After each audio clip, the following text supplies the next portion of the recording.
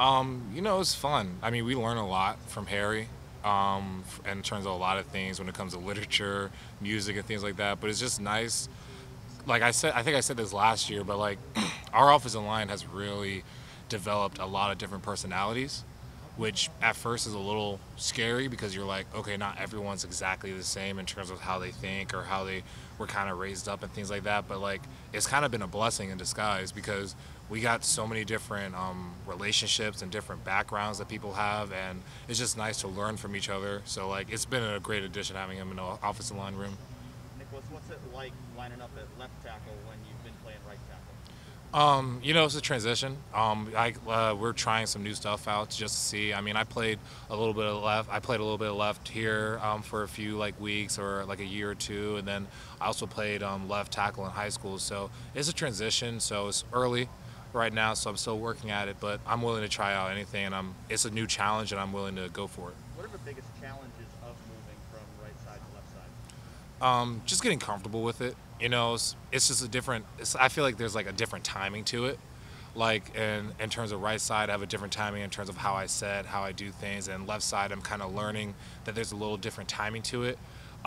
Play wise, I mean, everything. I feel great with the plays and everything like that. It's just about getting comfortable in the position, understanding what makes me comfortable, what makes the timing right for me, and just to get used to that. Do you have to like change your technique, or is it just kind of getting used to lining up, going a different direction than the other?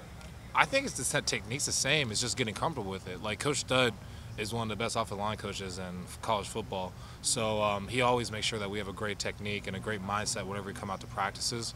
So I don't really think I've changed anything in terms of the teaching. Like he hasn't told me anything different about my technique or what I need to change. All he's told me is just you just need to go and keep working at it, keep improving day in and day out. Because it's only day 6, so we still have a lot more to go. What's it like? Go ahead. What's it like having Thayer next to you as opposed to on the other side of the line? It's pretty cool. I mean, like, says Thayer was a big brother to me when I first came here, and now me being next to him is kind of like a culmination of just like me and him working together and him being my big brother, and then now I get to finally play next to him, which I never even thought was a possibility, but you know, anything's possible. So I'm just very humbled to get a chance to play next to Thayer, who's obviously one of the best tackles in America, and now transitioning to guard where I believe that he can do that as well. I mean, he's just one of the best offensive linemen in college football right now, so it's just an amazing opportunity. In that group, you essentially have guys, 4 guys that played tackle, 2 guys from Paris playing guard. What does that give you that maybe the more traditional look doesn't? I think we're a lot athletic. I think there's probably an athleticism part to it, but I mean, everyone we have here at Ohio State's athletic, whether they play guard, tackle, or center. I mean, it's just that those are the 5 guys that are playing right now, and we're going to still keep working at it, try to find the best 5. So that's just kind of the mindset. But I mean, we're all athletic. I mean, everyone we have is athletic, so it's pretty much the same type of offensive line. We're all strong, big, athletic. We do all those things that we've been doing. And it doesn't sound like that's definite that that's going to happen, that you stay on the left side of the third field guard. And how much shuffling has gone on even through 6 days? There's been a little bit of shuffling here or there. I mean, what I'll say is that we're still trying to look for our best 5. That's always been the mindset whenever we come into camps like this, no matter if people started the year before or if people coming in that are really highly talented or whatever. It's always about finding our best 5 and finding the best 5 that work. So whatever that means, however long that takes, we're going to go ahead and do that. So how has Dewan impressed you guys to make that push where he could be one of those 5? He's been really good in film study. He knows his technique. He knows the plays. He knows when to make calls. I mean, like, he's been really impressive in terms of his growth from last year to this year. That's been impressive. I've been impressed with just his attitude and how he comes out to practice every day with a lot of juice and a lot of energy. That's kind of uplifted the offensive line a little bit whenever we come out, because now we have that. We kind of bounce off of him, because as a unit together, we kind of bounce off one of another. So him coming out with a lot of juice and energy kind of just rubs off on me, which rubs off to Paris, which rubs off to every single person in the offensive line unit, 1s through 3s. So it's just really good to have him and having that energy around. Nick, we can have a lot of conversations about why each of you guys has sort of shown the coaches and why that's why you're lining up now. Did you feel like, not just in the past week, but in the past year, that you've shown them something new that would make them consider you at left tackle right now? I don't think I've shown them anything new. I just want to work hard and play and do whatever I can to make this team better. whatever that is, whatever position that is, I'm willing to do that, because the number one goal here is for us to go ahead and graduate and win a national championship. That's always been the goal. So that hasn't changed in terms of last year, hasn't changed since I've been here. I've always just tried to make this team better, whatever they need me to do, whatever they ask me to do, and just to keep improving every single day and get better. And then down the line, we get to that national championship title and we win that. So. Nicholas, is your left tackle like a bigger challenge? Is there a bigger responsibility of left tackle? You know, that's the mindset. I mean, everything's a responsibility. I would never say that like one position's way more important than the other. Like every single guy on the line, it takes all five for us to block and to make sure that we all get the job done. Because if one of us messes up, the play's dead. So it takes all five of us. So every single position is important. I just want to play as hard as I can, and I just want to play even harder because now I have an even new position. So I really just want to work at it and keep working at it and trying to see if I can get comfortable with it. Nicholas, is there someone in the group that kind of will lift you guys up if there's a day or a minute or an hour or something that goes by that maybe everybody's not feeling their best and someone is kind of the catalyst and the leader and says, come on guys, we got to pick this up a notch, let's get things going? Like I said, we have a lot of different personalities, so it all comes with different strokes. I mean, I would say Thayer is really good at making sure that we keep on track and we keep focused when we're on the field and we're practicing and stuff like that. And when it comes to like technique and things like that and making sure we're focused in that department, I think he's really good there. We have a lot of guys that when it comes to film study that make sure that we're on track. I mean, Harry's really good at film study. Luke's also another one that's been really focused on film study and stuff like that. And then there's also guys that just kind of lift us up when it's just like in the little hours that we have where we're just sitting around doing whatever. Guys that are just funny to be around, fun to hang out with, and there's just so many different personalities. So like, there's a lot of different areas to that question, but I think every single one of us has contributed somehow, some way to being part of that. Everybody's got their own personalities, their own unique blend, kind of bring it all together as one. Yes, sir. How much has Thayer helped you personally with playing left tackle? He's helped me a lot. I mean, you know, him being right next to me, he gives me tips on what he's done and what he thinks worked in the past. And like also he says this. He also says that you have to grow into that position yourself. Like I can't be Thayer Mumford. You know, I can't be whoever. I can only be Nicholas Petit-Frere. So that's the main thing that I'm trying to focus on right now. Is just being myself, being the best that I can be, whatever that is, day by day, and just keep improving. How do you feel like maybe you are different from Thayer? That's a tough question. I mean, because me and Thayer have been together for so long that I feel like I'm kind of like, in essence, just like me and him are just like brothers at this point, you know? I mean, like, even though we came from different backgrounds, different states and stuff like that, but I mean, like, I feel like we and him are really comparable in terms of just our work ethic and how hard we work. And I feel like that's the reason why we are comparable in that nature is because I learned it from him. I learned his work ethic, the way that he came to practice every single day, the way he did film study, the way that he was a professional on and off the field, and that just kind of rubbed off on me being a young guy, and now I'm here. We're both the older guys in the group, and like I just kind of feel like we're kind of similar in that nature. Coach Doug was talking about pad level for both you and Paris. How do you work on pad level? What do you do to get improved in that sense? We go through the shoots a lot, so that's something that we've been doing a lot, just to go through the shoots and stuff like that. Always just thinking about knee bend, making sure that we're stretched out and ready to go, and just having mental cues to make sure that we have good knee bend, first step, drive step with that knee in the ground. So just little mental cues that we have, and then we also have little drills that we do. But what it comes down to is just us going out to practice and just doing it. You know, you can never get too many reps because you can always get another rep to get better. Enoch was talking about needing to put on weight. DeJuan had to lose weight. Obviously, you had your battles when you got here early.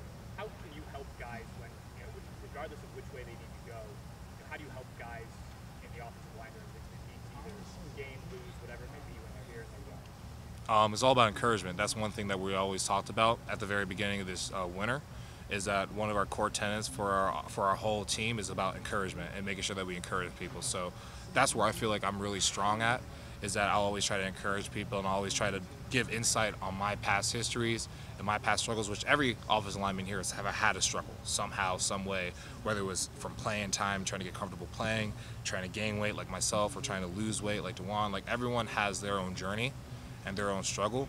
So it just kind of depends on whoever that person reaches out to or leeches onto, them inspiring them to keep going, keep grinding, keep improving every single day.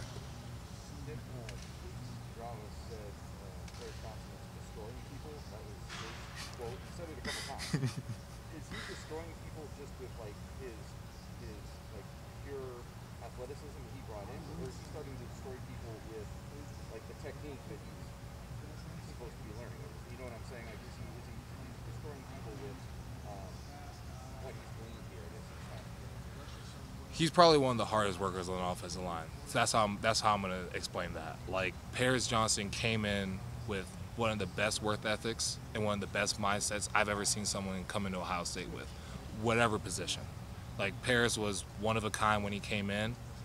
He had such a good mindset. He was so focused, so determined.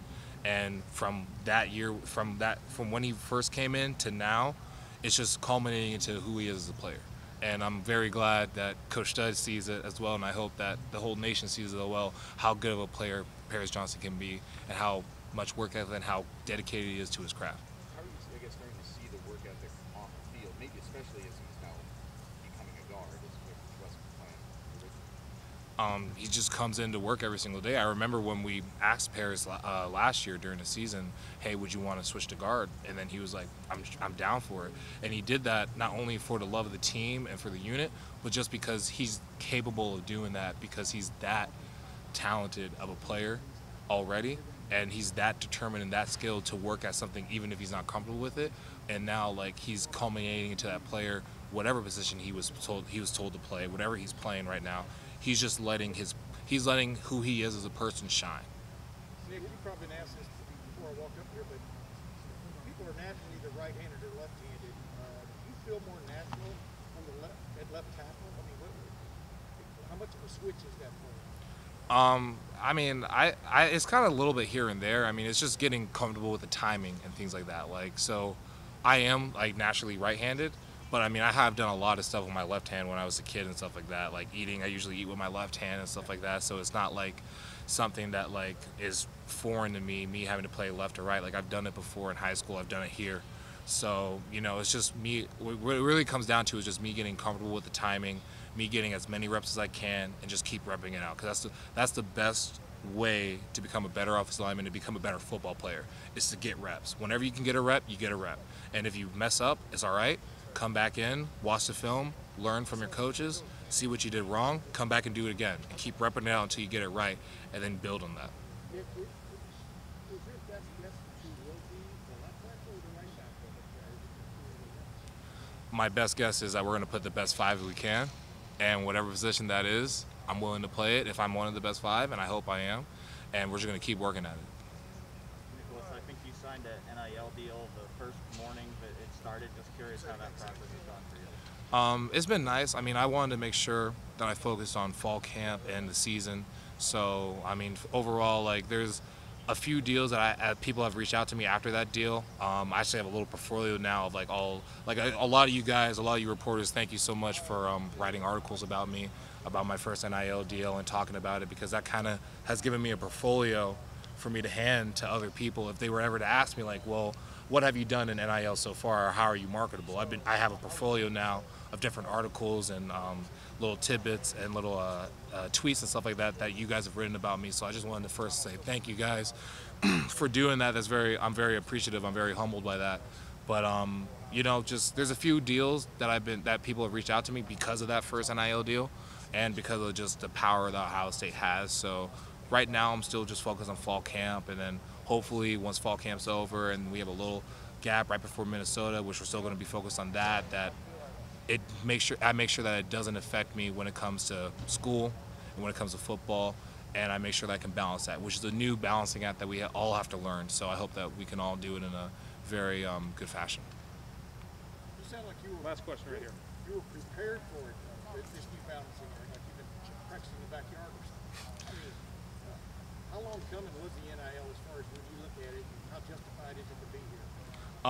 Well, I mean, we started learning about the NIL really coming into effect about maybe 2.5 weeks prior to the courts making the decision. But you knew it was coming down the road, is what I'm saying, right? As a player, you didn't? No, I'm telling you, like, where I was like around like 2.5 weeks when they came out saying, hey, this NIL opportunity is coming out, be prepared, We don't know if it's going to happen yet or not, but if it does, we don't want you guys to get caught off guard either by doing things you don't know yet, or to be caught off guard and be behind on the curve, be behind on the ball. So in terms of that nature, it was still new to everyone. It's still new to me. I feel like from my high school at Berkeley Prep to me being here at Ohio State prepared me for an opportunity like this. It's not necessarily they prepared me for NIL opportunities. It's that the power of Ohio State and the people that have been around me and all the coaches and all the staff and everyone that's around me, they prepared me for an opportunity like NIL. It's just that no one knew that NIL was going to be a possibility. So I'm very humbled and grateful to have those people around me and have everyone that taught me and kind of grew me into the person I am today, which is why I feel like we were all kind of prepared for NIL. How deserving are y'all to have is what I'm getting to, justifiable? I mean, a lot of people thought this was a long time coming, that college athletes would take advantage of this kind of situation. Did you ever give that any thought before? You know, it's just very humbling to get the opportunity. That's kind of the main point I want to emphasize.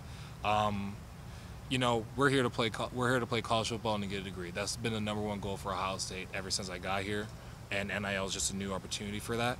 I'm very grateful to everyone that came before me that kind of fought for the NIL opportunity, because I understand that as athletes, we're not just student athletes. We also have personalities as well. We have things that kind of make us shine as a human being, not only just by what we do on the field and what we do in the classroom.